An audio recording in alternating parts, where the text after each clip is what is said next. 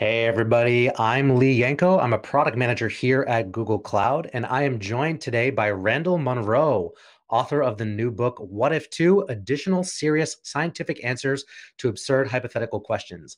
You may also know Randall from his webcomic, xkcd, which I'm pretty sure it's a legal requirement to read if you're going to be a software engineer here at Google. So, Randall, thank you so much for joining me today. Hey, thanks for having me. So, for those that have never read the first What If, could you briefly explain the general concept of the book? Sure. I guess you could summarize it as it's like a Dear Abby, but for people who want to like crash moons into each other. But it started off when I was doing my comics about, a lot of math and science topics. And one of the things that surprised me was people started writing to me to try to get me to settle arguments that they were having with their friends about, like, could Superman do this? Or if you had something like this moving at the speed of light and it collided with this, what would happen? And they would always be like, you know, my friends and I have been arguing about this, and it didn't seem like an important enough question to bother a real scientist. But we both agreed you seemed like a good person to ask. And I mean, they were right. I would get these questions, and then I would get sucked into trying to answer them, and I would end up, spending 6 hours going down all these research rabbit holes, papers, calculations, and then finally come up with an answer. And it would be like, 6 hours later, it's like 3 in the morning. And I would write these long emails explaining, like, okay, I've worked out the answer. Here's why it's this. Here's why it's not this. You might expect this to happen, but there's this cool effect I learned about. And then at some point I realized, like, I should probably save some of these. Like, maybe other people would be interested in reading these answers too. And then that led me to start soliciting questions on my website and eventually writing up all my answers in What If. Sounds pretty similar to the origin story for the Guinness Book of World Records. Just kind of Yeah, it's always briefly been patch weird. It's like, yourselves. oh yeah, why? Yeah, like why is a beer company in charge of world records? Oh well, it works. Someone has Yep. to be. People are getting drunk and asking each other questions with no answers at the time. So, as an example, what's your favorite question in the new book and favorite answer? And those could be two different questions, I guess. Um, so I found one thing that I found was that a lot of my favorite questions come from little kids. Mm, Because adults will ask questions that are more complicated and more like trying to make them interesting and sciency, and they'll often like try to make them deliberately destructive. So they're like, "Oh, what's something that'll create a cool explosion or a cool science effect or something?" But little kids just ask questions that they want to know the answer to, and they'll be simpler, but often like way more fun to explore. So one of the questions, one of my favorites in What If 2 is from a 5-year-old named Amelia, who asked, what would happen if the solar system were filled with soup out to Jupiter? Um, and I like this because it's like such a simple question, but it is surprisingly destructive and takes you through some really unexpectedly interesting physics. Looking at how this huge amount of mass collected in one place, it would form a black hole, which would collapse. But like how it would collapse and what you would experience if you were near it are sort of surprising, and then the effect it would have on the galaxy around it. It really ended up being a really cool question. I think one of my favorite short answer questions in the new book was, what is the smallest change that would have the largest effect? I think it's just adding one proton to every atom. What do you think? Yeah, yeah. Someone was like trying to suggest, like, what's the smallest change you can make to the universe that would really mess things up, and then they suggested adding a proton to every atom, and that seems to me like maybe the biggest change you could make. Um, I think, maybe my favorite answer was someone asked what stars would smell like if you could smell them, if it were possible Mm, to smell them. And I found that, like, surprisingly, you can sort of answer this. Like, you can look at what that kind of plasma does to the lining of your nose when you're exposed to small amounts of it, and even how it affects your taste buds. And so you can, in a sense, answer by learning about stellar chemistry and how smell works and how taste works. You can actually sort of answer that question. Like, it's impossible to taste solar plasma, but if you just make a few simplifying assumptions, mm, you learn that stars would smell like sort of like burning hair or bleach, mm, and they would taste sour. And those are mm. both like weirdly concrete answers, which Yeah. kind of surprised me. So how do you choose which of hundreds or thousands of questions from 7-year-olds you're going to answer? How far do you get in exploring a question before you decide it is or isn't interesting enough to include in a book?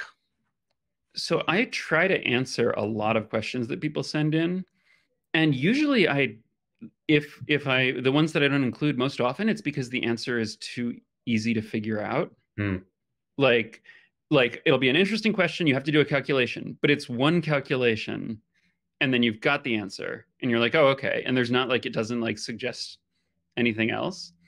And so a lot of the time I will answer them just for my own curiosity, you know? I'm like, "Oh, I want to know what that answer is." "Oh, okay, it's this." Cool, you know. Um and but I'll also get questions where I don't know the answer and I can't even think of a way that you would begin to approach it. I think the sweet spot, like the perfect kinds of questions, are ones where I see the question and I am immediately curious what the answer is, and I don't know, but like I have a guess or like I have an idea Hmm. of how to figure it out. And then I feel like hearing a really cool question like that, it's sort of like getting a song stuck in your head where you're like, okay, until I answer this, I just can't pay attention to anything else. And so I'll like end up sometimes doing like a fair amount of work to answer them, even if I don't end up including them in what if. What's the longest you've spent researching an answer? I don't know. I think the longest I spent on a portion of an answer. Um, there was a question that was almost one of those ones where the answer is like so simple that it didn't seem that interesting. So someone asked what would happen if they tried to funnel all the water from Niagara Falls through a soda straw. And this is like it's sort of a surprisingly simple calculation to do. You can just go like if you find the flow rate of water over Niagara Falls and the cross-sectional area of a drinking straw, and you divide the two numbers, you get an answer in units of speed, and it tells you how fast the water would have to go through the straw. And it turns out to be like a third the speed of light. And so like you can have some fun illustrating what would happen if you tried to do that, you know, if you had a way of doing that. But you know, the short answer is like you can't put that much water through that. You'd need a particle cannon, not an actual like stream of water. But in the course of answering this, I had to look up those two amounts. The cross-sectional area of a straw, and I used like the McDonald's straw. I figured like that's the average straw. And then I needed the flow rate over Niagara Falls. And if you Google that, you'll see like the places that report the number. And I'll occasionally, you know, no slight intended to Google's answer box that pops up for that. But like I like to try to, you know, figure out, okay, where does this come from? How do we know that it's that much, et cetera? Hmm. And it turns out in the case of Niagara Falls, the flow rate is determined by a treaty between the US and Canada. And like both countries have an interest in maintaining the falls as a natural wonder, but also like both want to withdraw water for use for different things. And so there is a treaty that sets what the minimum flow rate over the falls is. And then the treaty mentioned that each country will appoint one officer who will jointly, so these two appointees will jointly oversee compliance with the treaty and certify that the right amount of water is flowing over Niagara Falls. And like when I heard this, I was like, wait a minute. So we have like international waterfall police who are like Hmm. and in my head, these people immediately became like Mulder and Scully. You know, and like maybe their procedure is like if the countries are out of compliance, they just like file a motion or report or something. But I like to think that they're like empowered to go return the water by any means necessary. But like I didn't want to like write out, okay, I'm gonna, you know, get completely derailed by my you know, international waterfall police fan fiction. But I did want to mention who the current appointees were, you know, and so I went to look it up, and thus began a good like 8 hour multi-day quest where it turns out there are just like so many different committees Hmm. that oversee each of the Great Lakes, and then different aspects of them, shipping, environmental stuff. And then there's like an international joint committee for waterways that sort of it's like a super committee overseeing the whole thing. And they all have websites of varying degrees of up to date. And I just spent so long because like I didn't know like who would oversee this. You know, like I got the text of the treaty, but like when a treaty says like this shall happen, where does it happen? And I get like an out of date answer. Hmm. But then like when I was doing a different question about laws, I had gotten in touch with the librarians at Harvard Law School. And the law librarians, they were helping me answer this other what if question. And then it occurred to me, I was like, hey, this is a law thing. Do you know when a treaty says so and so will be appointed?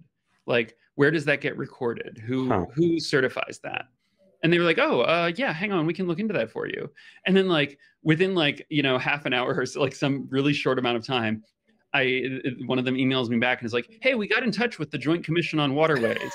And the chair of the commission is like, here's an email from them saying, here are the two appointees, you know, currently are so and so and so and so, and they're really nice, and let us know if you have any other questions. Huh. And my first lesson from that was definitely just that librarians are really cool. Like they, and also it made me reflect a little on like, I've never felt more like a member of my like generational stereotype than when something like this makes me realize just what lengths I will go to avoid like making a phone call. Yeah, I remember a teacher of mine in high school saying the best way to brighten up a librarian's day is ask them if they can help you research how to build an A-bomb. Oh yeah, that's all public. The hard part's the Mhm. particle accelerator, or sorry, the Yeah. centrifuge. The centrifuge. Mm-hmm. So cool. I want to remind the audience we will have questions. So if you do have questions for Randall, please put them in the question box. We will be selecting them at some point towards the end of the conversation. Cool. So everything in your book reminds me of the questions that we at Google used to ask in interviews. Why is a manhole cover round? How many ping pong balls can fit in a 747? Give me all the uses for a traffic cone, stuff like that. We've stopped asking those questions. But what do you think is kind of like the general utility, societal utility of asking and answering these kinds of absurd questions that don't really have any practical use per se?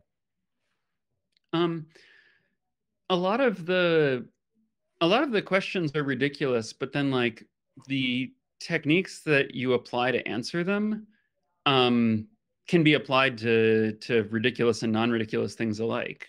So it's sort of like science doesn't care if the questions you're asking it are ridiculous, just like whether there is an answer there.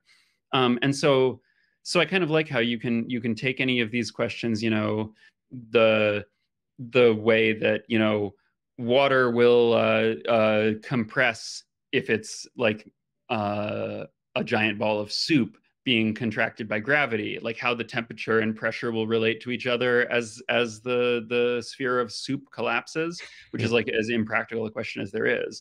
But like those are the same temperature and pressure relations that you use if you're trying to figure out how, you know, fluid will behave in pipes or do some like serious engineering problems. I feel like a lot of the different questions, you know, the techniques that I reach for are techniques that are developed for usually solving some practical problem. And so it's, you know, serving as a sneaky example of like giving people examples of how to apply these tools, but then they know how to apply them, you know, in practical things. And, you know, like there are plenty of non-ridiculous problems that they're ideally then have the tools to solve. But also I think just satisfying curiosity is like worthwhile. For sure. I like for the soup question, you were able to give a very concrete answer to the question, but you couldn't say for sure whether you eat or drink soup. Yeah, that's one of those like categorization debates where I feel like there's never a, you can always have someone who comes along who's like, I consider soup to be a, like, you know, like there's the people who claim cereal is soup, the people who claim, it always reminds me of like, you know, is a hot dog a sandwich? Yep. Is water wet kind of debates. I'm going to start arguing that hot dogs are soup. Is a Pop-Tart or ravioli is the real question. What happens if you cook a ravioli according to the instructions on a Pop-Tart container? Probably try drips that into your toaster. Yeah. Right, you have to buy a new toaster after. You Okay, good. You get like some nice grill marks on the rabbit. Okay, we'll experiment with this after the talk. we'll save it for the next book. What if three food questions only? Um, you seem to have a knack for being able to explain complex scientific, technical topics in a way that laymen can understand. And we've seen that this is critically important to get right over the past couple of years with some failures in science and technical communication from the CDC, other people that were around.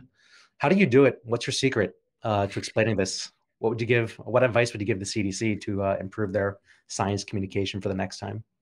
Oh gosh, I don't know. I think one thing that I always try to think about is like when I'm explaining something, when I write out my explanations, I'm really not trying to think of like, okay, what about a person who just doesn't know anything? How would I explain this to them? Because that seems sort of condescending, and Mm, sort of like I feel like you should try to always give people credit and assume that they're kind of interested, and they might not have all of the background you do, but what I try to do is I imagine that I was going back in time and trying to give like to me before I understood all this. And I want to give myself like as quick an update as possible. Like I want to save myself all the time of all that research I did mm, and just be like, okay, here are the really, like here is the best way I've figured out to think about it without all the blind alleys I went down, without all of the, ideas that turned out not to be right. And just try to give like as punchy an explanation as possible. Because like I try to think of it as it's not that people don't understand stuff or aren't interested in stuff. I always try to just think, I imagine that they're really busy, you mm, know? So like I try to think mm, like, what if I'm talking to someone and I only get a little of their attention? What's the best use of that I can make, mm. And I think that like reframing it in that way makes it less about like sort of setting yourself up in opposition to people and like arguing with them, or like trying to like dumb down the stuff you're saying, but just think like these are people who have a lot going on. I'm going to try to have respect for that and just give them information and not try to overthink too much what they're going to do with it or how they're going to you know what they're going to decide. Like don't try to game it out too much. Just be like, here is the information as simply and clearly as I could present it for you to incorporate into your busy life. Reminds me of when I used to do improv. They used to say, play to the top of your intelligence and trust the audience's intelligence as well. Yeah, I really feel like people understand different scientific stuff to different degrees, but like everyone can tell when they're being condescended to. And so like you can't think about people that way is my Mm, sort of for that's like a sure. core thing I believe. Anybody ever write into you to debate or contest an answer you gave? Anything ever change your mind from that? Yeah, so there's a question that I answered in the first What If, about what would happen if someone asked, would it be possible to cook a steak by dropping it from a high enough altitude that it would be like perfectly cooked when it hit the ground and landed, like, I guess, on your plate? Um, and this is like a really fun question. And because stuff that falls into the atmosphere, if it falls from high up, it gets heated up by compressing the air in front of it, and you end up with like it as it gets lower in the atmosphere, it slows down because the air is thicker. And so you have to figure out like how if you drop it from too high, it'll just get heated and burn up. But if you Hmm. drop it from too low down, it won't get heated enough. And I had fun researching this because like you can use the same formulas used for spacecraft reentry heating and like the atmospheric profiles from aerodynamics to figure out how quickly it'll slow down. Um, and and I actually spent a while trying to figure out how would the heat flow through the steak, because the bulk flow of heat through materials is like it's just like a sort of annoying calculus problem. And I always get like bogged down in the algebra. And so I'm like, okay, what are the thermal conductivity coefficients for like flesh? I don't know. And I like end up going to like food processing engineering texts because I can't figure that out. And I finally get some coefficients, but I don't know if they're the right one. the right ones to figure out how this heat will propagate through the steak. And then after like 30 or 45 minutes of this, I kind of sheepishly realized that there is a different area of scholarship that has like a lot of data on how heat applied to one side of a steak will affect the rest of the steak. And then I went and got a cookbook. And so I had, and that answered the question, which is like, you basically, no matter how high you drop a steak from, if it survives to the ground, the outside is going to be like crisp, but then the inside is still going to be raw. But some people like their steak that way. Yeah, they call it Pittsburgh rare. It was like the name for the idea was, I think, steel workers would like slap the steak down on the molten, the ingots as they come out of the furnace. But there was one bit though that I wasn't sure about, where you have to talk about how the steak, you have to think about how the steak is going to fall to figure out what its drag coefficient is going to be. And there's a lot of research on how like debris tumbles in the air. They do this for like spacecraft reentry, trying to figure out how quickly the debris is going to slow down, where it's going to land. But most of the papers on this are for like very idealized pieces of debris. They use, aluminum panels, like solar panel bits, engine parts, discs, etc. They didn't have like food. Yeah. And so I was like, I don't know how a steak would behave in a hypersonic, like raw steak would behave at Mach 2 or Mach 3. I like in general, when stuff falls at supersonic speeds, it tends to fall into the stable configuration where it's presenting its largest surface to, falling with that surface first. But this is just really hard to model and really hard to get answers for. And so what I ended up doing was just writing, like, I put it sort of as a joke. I was like, I couldn't find any data on how a steak tumbles at hypersonic speeds, but if you have a wind tunnel capable of those speeds and want to gather some data, totally let me know. And a couple of years later, I get an email from these two PhD students from the University of Manchester who were like, hey, we were just finishing our doctoral research, and we had a couple of hours left on the wind tunnel, and one of us decided to run to the grocery store and get some steak and gather some data for you. And so they actually tried subjecting a steak to hypersonic winds. And I feel like quantitatively, I felt validated by their results. Like the steak did sort of heat up, char, and then the charred material ablated away, roughly how I was going, was expecting it to. They did send a few pictures of like after the winds were turned off, and I would say the steak looked significantly less appetizing than I am. Like a steak that has been subjected to hypersonic winds looks like pretty ragged. Yeah, I can imagine. And they did mention that after they were done, the entire inside of the wind tunnel was like had flecks of raw meat all over it, so they had to spend a while cleaning it. But they did not get kicked out and did end up getting their PhDs, so that was very exciting. Nice. Reminder to the audience: questions coming up soon. Please, if you have any, make sure you type them in. What is a what-if question that you wish someone else throughout all of history would answer? What's the question? Who is that somebody else? Oh man, I don't know. That is a good question.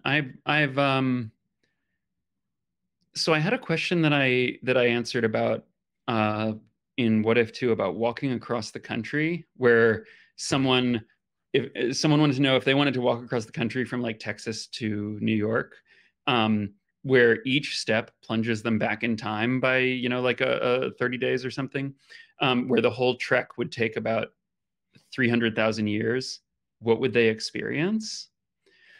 And I really like this kind of question because like it's weird to imagine what it would be like to walk across a landscape as like time runs in reverse, and as you get to like see stuff happening, all of it's happening like on geologic time scales, like trees disappearing into the ground, and clouds moving around, the weather changing, the sun moving up and down in the sky with the seasons.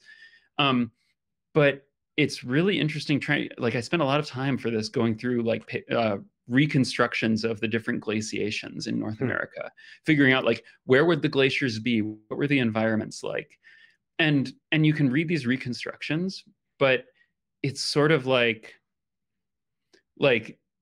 you never know, like, but what would it really feel like? Like, what would it Mm, look like?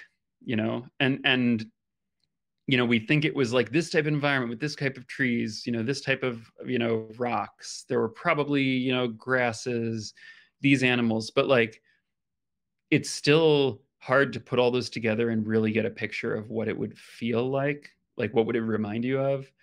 And it's also hard. North America's had these cycles of glaciation where big ice sheets push down through across the continent and then withdraw.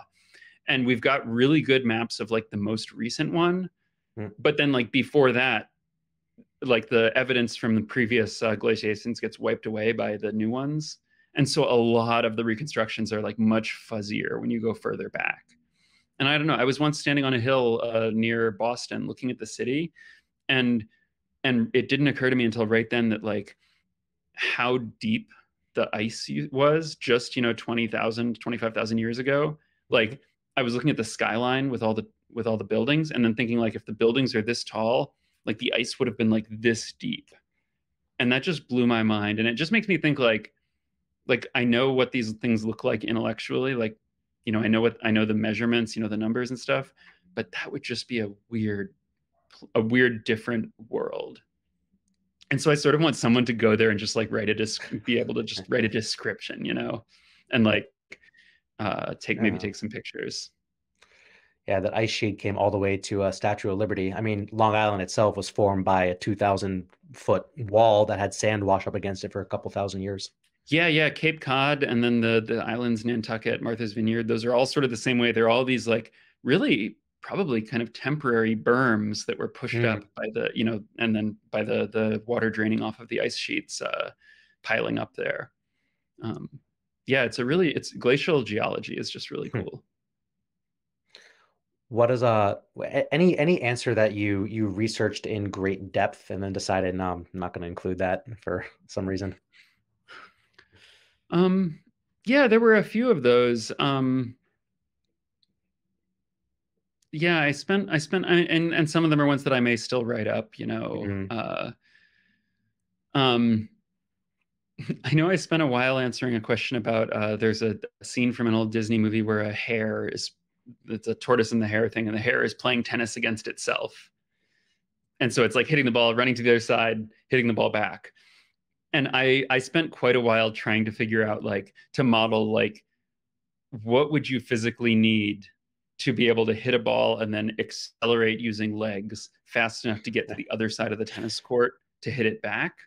And like uh, uh, what like how fast was that hair moving? What must its legs have been like?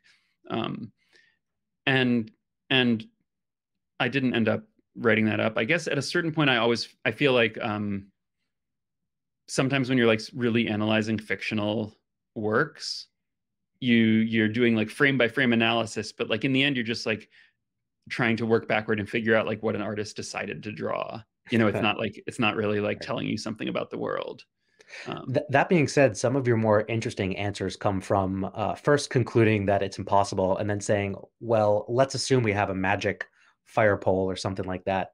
What would the implications be? So, Yeah, yeah. Well, and see, that's what I like to do is say like the whole premise of what if is like I think of it as like you set up these starting conditions and we don't say how they're set up. We're just hypothesizing them, and then saying like we press play, let physics take over. What does it do? You know? And so now and then the answer is like you press play and like the situation falls apart in a very boring way. And like sometimes you're like, there's a small tweak you could make here that would suddenly put you in a totally different situation. yeah. And so it's like it would be a shame not to like talk about that now that it's on the table. Like, well, what if you make this small tweak? Hey, look, now this is really cool. Like it has a cool Mhm. answer. It's a fun question. And so sometimes I'll be like, what if this? Well, that's boring, but what if this small change? And then that ends up being more fun. Last question before going to the audience. How many times did you get tripped up on converting from US standard to metric? God, no, I mean, that's always been like the bane of my existence. You know what I really love is like one of my favorite, just like uniform, complete, like good things technology has given us is computers can keep track of units now. Mm, And that's one of the reasons I use Mathematica a lot.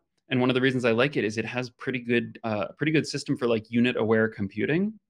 And so you can write out equations and have variables, and each variable is tagged with its unit. And then you like let the computer handle the conversion to SI. You can like put in feet and like hectares and like liters and the furlongs like all together into an equation, and then get the answer out in the right unit and not trip yourself up by going back and forth. And this is just like, it's sort of like when phones started being able to record phone numbers for you. mm, Like I remember people saying like, "Oh, but we're not memorizing phone now. We don't know anyone's phone number." And I'm like, "Yeah, it's true. I'm losing that ability. Like I no longer have large parts of my brain devoted to memorizing phone numbers, but maybe that's okay." Like I yeah. would rather like use it for other stuff. More And space I for feel that way baseball with units. statistics. Yeah, exactly. And weird trivia about glaciers. But I still do get tripped up by like I'll read like kilo and think mega, and then I'll write it Mm, down wrong somewhere. Or like I'll million and billion. Sometimes I type the wrong word. Like I mix up words like that sometimes. So that I still have to watch out, but now it's not as much metric to imperial, like metric to like standard conversions, and more um, converting from like 10 to the sixth to 10 to the ninth, mm. kilo versus milliwatts, etc. Cool. I think it's time to go to the audience for some audience questions. All right. Aaron Wolf asks, have you ever built a model or ran physical experiments to help answer a question? Yeah, I've if we're talking about building physical models of things, one thing occasionally there's a question where I spend a lot of time researching it and then I realize, wait, there is an easier way to answer this. One of them, for one of the questions I answered a while ago, I had to figure out a bunch of properties of pollen, including whether it was flammable or not. And I was reading a bunch of papers, and like botany papers had data on a lot of properties of bulk properties of different pollens, but it was hard to figure out any specific one, whether it's flammable or not.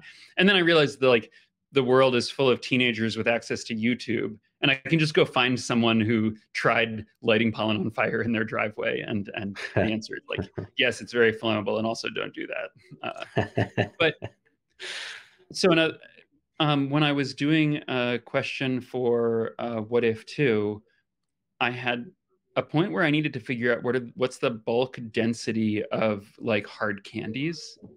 And Hmm. that's one of the things where it's like, if you go to a candy company website, they don't have a lot of engineering properties. And if you go to you can like look it up and you'll find someone who just asserted that it's so and so kilograms per liter, but then you'll find someone else asserting something different. And like, here's one ISO standard hard candy and it has this density, but then you're like, is that actually like a Yep. normal hard candy, or is that some weird thing? And then at some point I realized, wait a minute, I can just go fill a glass of water and drop a hard candy in and see like, oh yeah, it's much denser. They're much denser than water. And that was again short circuiting a bunch of research that I've gotten bogged down in forever. Makes sense. Cool. Next question. Mark asks, how do you research answers to something outside of the areas you're familiar with? Um, I think it really depends on like what kind of question it is. Often I will just go and look and say, okay, have there been papers written about anything at least similar to this? If I'm studying like hard candies, just go look for, papers on sugar chemistry and see what kinds of sugars people are writing papers about. What kind of, go look at are there candy industry, papers? Are there food industry, food science papers? I'll go like, I spend lots of time browsing Wikipedia just anyway. So often I'll be like, hey, now I'm curious I'm just going to read what are the summaries of the whole, like the Wikipedia article on candy. Let's learn about candy. Um, Often though, I'll find like, here's a paper. It seems like this is generally about the area that I'm interested in, but I don't know whether I'm applying it right. And then I will sometimes see like, is there one person who's written a bunch of papers on this? Often that, if I do overcome my reluctance to make a phone call or send an email, often they're like I find scientists are often really excited to talk about their work and like have fun thinking about how to apply it to different things. So yeah, sometimes, and then I have a few experts, like I know people in different fields where I think, oh, I don't know this, but I bet so and so does. And so I'll reach out to like a chemist I know or someone and get pointers from them for where to go next. What's the most off the wall conversation you've had with one of those people you've reached out to? Oh, I don't know. So this isn't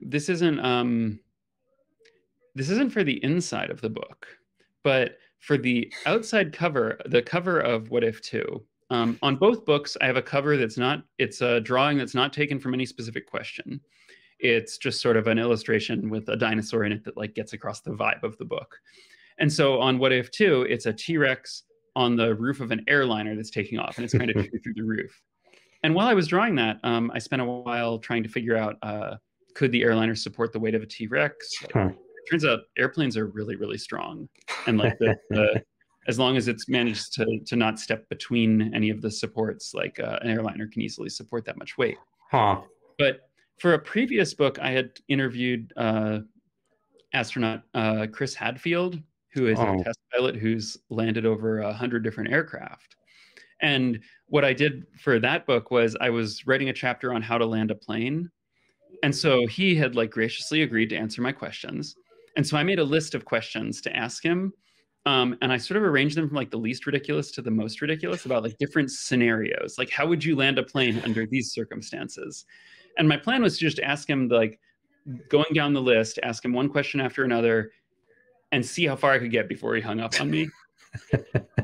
And I started with the simple questions, like I think I asked, what if you have to make an emergency landing, but there are no airports or roads, and you have to go for a farmer's field, what crop should you aim for?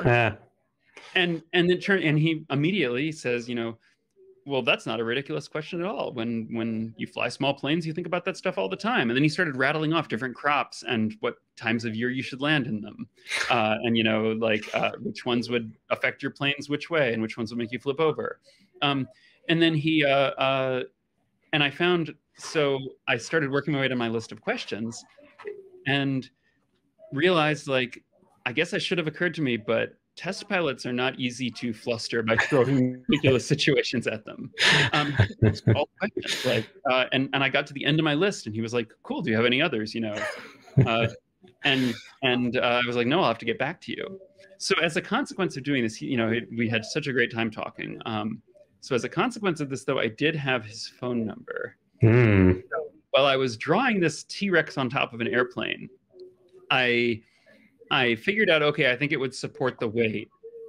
But so then I take a picture of the drawing and just text it to him and say, how do you think this plane would handle? He's so great. He immediately texts back like, pretty well, as long as the T-Rex doesn't wander too far forward or backward. You're going to if the center of gravity is too far off, you can't compensate with the control surfaces and you're going to stall or go into a dive. And then he sent me a picture of like the shuttle carrier aircraft, which is the plane that they carried the space shuttle on, where they just sort of mounted it on top and it worked pretty well. It flew with a space shuttle piggybacked on it. By the way, I think my favorite joke in like all of engineering is that on the top of the shuttle carrier aircraft, there's a mounting point where it's like where they have a couple of points where they attach the shuttle to the top of the airplane. And so there's this mounting post and it has a plaque on it that, like an instructional plaque that says attach orbiter here. And then under it, black side down.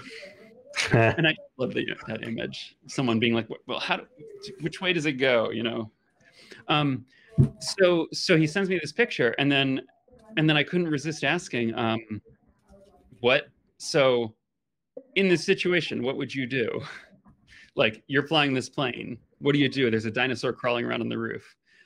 And I just love astronauts. They're just like, here's the answer. He just immediately replies, pitch forward, try to get negative G's. So meaning like fling it off the roof.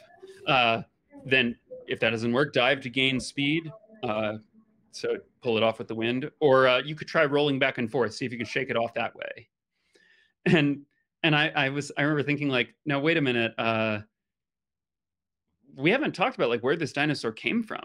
Maybe like we thought dinosaurs were extinct, but this could be the only one like known to science. Like this is a question to answer. How did this dinosaur get on the roof? You know, what is it? What is it? Are there more of them? Is this the only one? Like this could be an invaluable resource for paleontology, for biology in general. Like, you know, how do you take that into account? Instant reply just says, not my concern. and I was like, you know, that's what you want in a pilot. You want the pilot's like, my job is to get the plane down with the passengers safe. Yeah. The paleontology is not my area to worry about. Short answer: plane flying a T-Rex is fine as long as the T-Rex has its cell data off while the flight's in motion. Right. You gotta. I mean, you know, once you get above 10,000 feet, you can turn on, you know, you can turn on the devices, but you do need to keep the cell connection turned off. Cool. Let's take another question. Paul asks, how many questions posed to you involve figuring out the real life implication or consequences of having superpowers? A lot of questions that people ask do involve these, which like makes sense because superpowers are sort of a way to say like, what if we took this variable in real life and like move the slider way off to one side? Like we make someone really strong or really fast or have them change their size, or they can control this or that physical phenomenon. And so it's like a natural way to try to like experiment with physics. The problem with a lot of the questions involving superheroes though is that the superheroes have been around for a long time, and like their powers have been sort of like a lot of details have been worked out. And so answering questions about them ends up being this like exercise in almost like literary analysis of being like, okay, which writers have clarified, you know, Superman's X-ray vision? Do the X-rays emanate from, you know, from Superman's eyes, or does it like come back from, is it ambient X-rays that he's picking up? Like you end up having to answer all these questions that aren't really science questions. They're like literature questions to figure out what those powers are. And so I find it's almost more fun if you just say like, if someone had, and then you just say what the power is, then that's like often easier to work with. If you're like, could Spider-Man do this? I'm like, well, no, I've got to go read a whole bunch of Spider-Man, you know, lore. And, depends which Spider-Man. Yeah, and then it'll be like, oh, well, it turns out there are 10 different writers who have all tackled this question with like totally different contradictory answers, and each one is in like a different multiverse. And you know, like once again, you sort of end up in this world of literary criticism more than physics. Cool. Let's take another question. Brian asks, I enjoyed What If 2 a great deal. Can we have a thing explainer 2? Pretty please. Oh yeah, I had a lot of fun with explaining things in this constrained language. But really, yeah, I grew up reading those books. Any book that had like really complicated diagrams in it, I would have a ton of fun going over them. And like I liked diagrams that you could explore, and it almost felt like you're in a video game. Like I spent a lot of time looking at like Where's Waldo and figuring out where would I go if I were in this scene that Waldo's in? Like, how would I go around? And I also always liked really big, intricate charts, you know, and I got to put those together in Thing Explainer. And I've definitely like, what is Thing Explainer for the people that haven't read it? Yeah, so Thing Explainer is a book of diagrams of how stuff works, like blueprints. But I illustrated them using only the 1,000 most common words in the English language. And so I came up with a list of words from different sources of like roughly the 1,000 most common and the different forms of them, and then would use them to annotate the diagrams. And so like, you know, I drew a Saturn V rocket, which I called an Upgoer 5. And for the top, you know, I would illustrate all the different parts. Like, here's, this is a big, like, I can't say like liquid oxygen. So I would say like, this is really cold air that you burn. And then Mm. like down here, here's the engine nacelle, but I can't say those. So I'll be like, this is where the fire comes out, you know? Hmm. And it was a really fun exercise in like trying to figure out what things were if I don't get to use technical vocabulary. Um, and that was a really fun exercise. And I also really liked creating those like intricate diagrams. And so I'm definitely interested in doing something more like that. What's the most interesting word in the top 1,000? I would say that, the weirdest feature of the top 1000 was, and like the thing that if I could go in and change English, I would do, I had a lot of synonyms. There were a lot of synonyms for rope that just Oh. barely missed being on the list. Huh. And so, and like I used a bunch of different sources. I put together a bunch of different methods. So I had some editorial control, but like all the different ways I cut it, like rope didn't make the list, cable, wire, string, yarn, twine. I didn't have any of those. Thread. And like sometimes that's not a problem, but there were some places where that really felt like it got in the way, like try to describe the rigging of a ship where the only word I had was line. Huh. And that was tough. And so like if I could change something, I would definitely go and just like get people to use one of those words way more often so it qualifies for the list next time around. Actually, my favorite missing word was all the words for numbers. 1, 2, 3, 4, they all made the cut easily. Mhm. Also like 10, 20, all the round numbers get a boost. But like bigger numbers in general are less common. You say 3 more often than you say 5,824. And so like 2 was used less often than 1, 3 was used less often than 2. And this went all the way down until 9 was just barely off my list. Ooh. And so I had the numbers for 1 through 8 and 10. And so I could be like 3, 4, 5, 6, 7, 8. One more than 8. 10. But I kind of like that. Like that was just a fun like sorry, it's what the data says. That's a fun constraint. Yeah. Cool. Let's take another question. Alan asks, have you ever started researching a super interesting, obscure question only to find that someone else had already perfectly answered it? Yeah. And I think like sometimes I'm a little disappointed because I'm like, oh, I did a bunch of work. I had figured out a great answer to this, but someone did this already. Or like, I try to steer away from stuff that like Mythbusters could have done because like stuff that's easy to test practically. But they had, they did some pretty impressive things that I wouldn't have necessarily thought you could test practically. But usually when I find that, I'm just excited to find the answer and to see it, like, especially if they've done, an experiment where they've definitively proven it. Like I really like coming across that stuff. I usually feel sort of relief, like, oh, okay, someone has figured this out. Now I can get the answer. Because like that's really what drives me is like I want to know what the answer is. And so like if someone has done all that work, I'm like happy to like, oh, good, I can just enjoy knowing. There have been a couple of things where I'm like, this is the most obscure, like I bet I could do this and no one else will have done this deep dive because it's such a weird combination of topics that's right up my alley. And it has multiple times I've then discovered that the YouTuber Tom Scott has done precisely the thing that I was planning to do. And like, he did it really well. And like, I was so sure no one else would have done this specific thing. But I'm always just like happy to see, oh, good, there's someone else out there who's thinking about this stuff the way I am. Is he the one that tried to cook a chicken by slapping it really hard?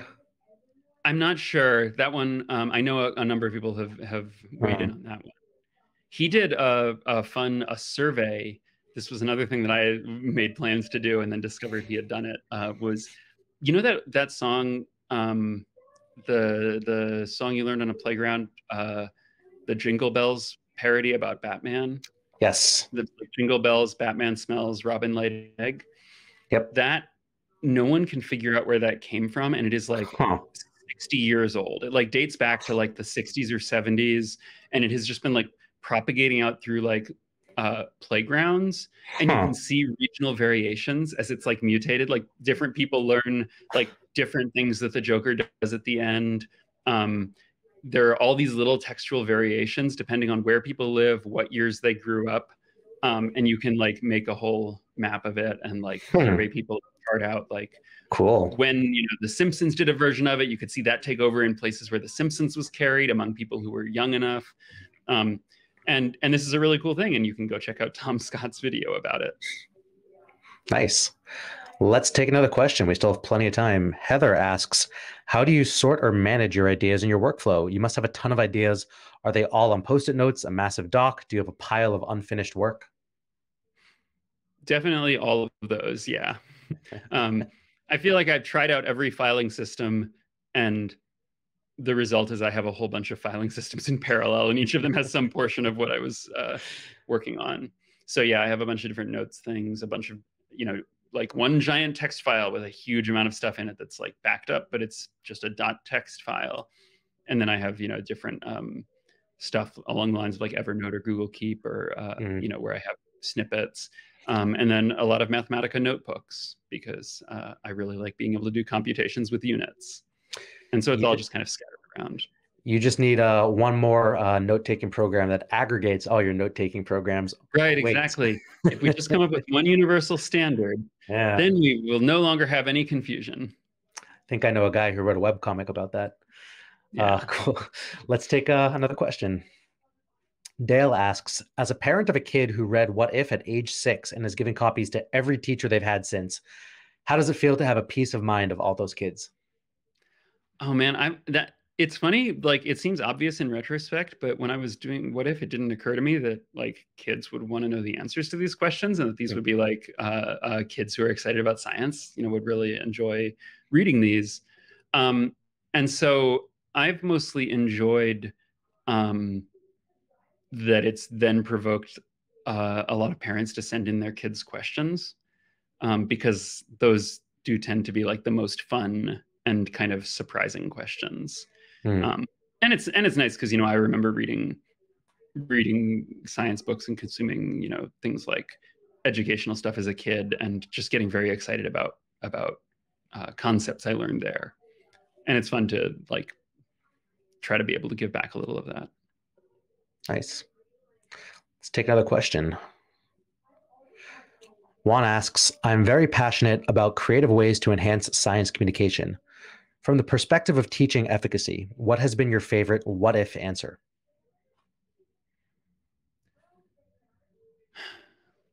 I think there's a question in What If 2 that I mentioned, and another in there are a couple of questions in What If 2 and then one in What If 1 that involve traveling through time and space. And those where it's like, if you drove to the edge of the universe, or if you walked across the continent, if you went back in time to this period, and those are fun, interesting because they put together a bunch of different areas of science. Like you have to think about if you're walking across North America, going back in time, you have to learn about like how light would work differently if time was running really fast, and you make some assumptions about how it's set up. But like if you had the sun flickering across the sky, like how much would it get darker and lighter as weather systems changed? Would does the weather tend to be cloudy and then clear for like several weeks at a time, or several days? That'll affect the flicker that you would see. How would how quickly do rivers meander? That becomes important because you'd have to think what would you see with the rivers moving across the landscape at 4 million times their normal speed? Would like how do trees grow? How would things that are spreading across the land, how quickly do they move? How quickly do trees advance? And then when we get to the glaciers, I had to think about like not just how quickly did the glaciers advance across the land, but how much did they move forward and backward with like the annual cycle? And all these questions, like they all come from this one really simple premise. But then like you end up exploring like almost every area of like natural science, just trying to answer like what would you see. And so I sort of like those questions about like, if you went to this unusual vantage point, what would it look like? Because it just forces you to like consider everything. Nice. Let's take another question. Mike asks, you cover some pretty complex topics in your work. How do you decide what is safe to assume that your audience will understand, especially for xkcd where you have limited space to explain concepts? I don't know. I think I usually just sort of assume that like once I'm able to understand, once if I've been able to figure this out, um, then if I really understand it, I should be able to like explain it to other people. You know, I don't think uh and if I don't, it's just because I haven't figured out the right way to describe it or to talk about it. You know, but I don't know. I assume I sort of just assume that people are interested in the same way that I'm interested in it, and then try to show them here's how I figured it out. And for the most part, people seem to be able to follow that, you know? Um, like like they're not always as interested in me as in the specific thing, but like that's okay. You know, no one's going to be interested in exactly the same things as me. But I just try to assume like if they are interested, here's how I got there. I'll try to show you, you know, so you can follow along with me and and and uh, and just have faith that uh, that people will want to explore things with you. One more question from the audience. Evan asks, what were some of the most involved experiments or things you had to do for research?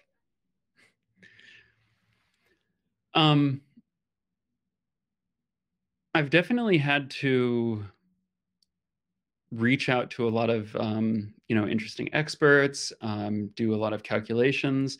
There was one question that someone asked for what if two that was, if I had to read all of the laws that apply to me, how long would that take?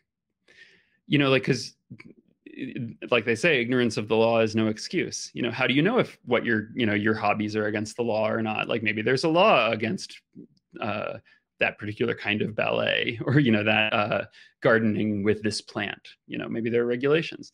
And so, and I thought that was a fun question, and I could sort of tally up what are all the sources of law, and that ended up, I got in touch with the librarians at Harvard Law School, the law library there, and this ended up being such an interesting and like deep question about like what constitutes the primary parts of the law, and like what's information that you need to interpret it, and like how do you think about case law, which like affects interpretation of the law even, and in some cases is like a source of law itself.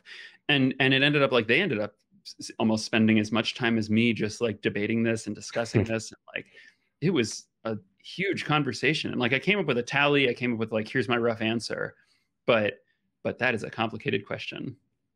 For sure. We actually have time for one more question. So Amber asks, what's the answer you've researched that has wound up having the most actual practical use, whether intended or not? Hmm.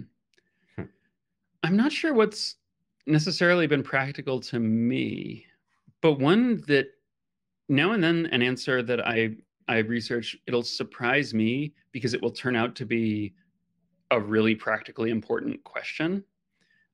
Someone wrote in for what if two and asked, they said, you know, I noticed that when I buy a new tire, the treads are like thick, you know, it's got they stick out.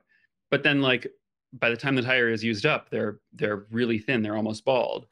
Um, so why aren't the roads getting thicker with rubber? Like, where's all that rubber going? Huh. And I remember thinking when I saw that, I'm like, oh, well, I think that's not really how that works, right? But then I realized, like, I don't know how that works. I'm gonna have to look at like research, like, how do tires work? You know, how much rubber are we talking about?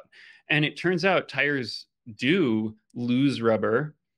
And the question of where it goes is a really important one because it turns out the answer is everywhere. Like they shed, like they'll leave behind streaks on the pavement sometimes, like if you skid, if you brake too hard. But in the course of normal driving, they also shed little bits of rubber, and it doesn't come off in like a uniform sheet on the road that's like a molecule thick. It comes off in little flecks and bits and these, microparticles that some of them do lie on the road and get washed away by the rain. Some of them go into the air and drift away into the surrounding environment. You can find them in the dirt by roadsides, in trees. We breathe them in. They go into the water, and we don't really know what effect they're having.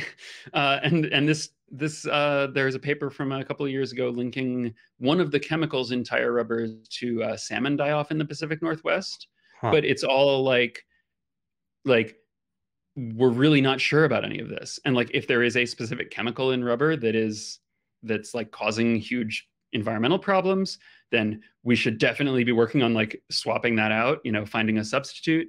And if it turns out that there's no easy way to swap it out, then I'm not sure what the best solution is. There's a team that came up with a proposal for basically like little vacuum cleaners that would be behind your wheel as you drove, and like suck up the rubber particles and collect them so that they don't go into the air and into our lungs and stuff.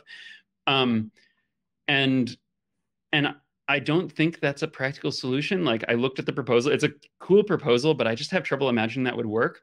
But I also don't have a better idea.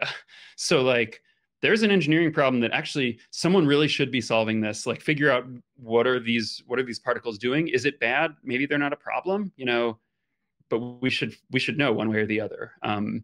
And so I ended up with like ending that chapter with a sort of surprising, like, if you're interested in going into engineering, this is something that could use some attention. It seems like someone should probably figure this out.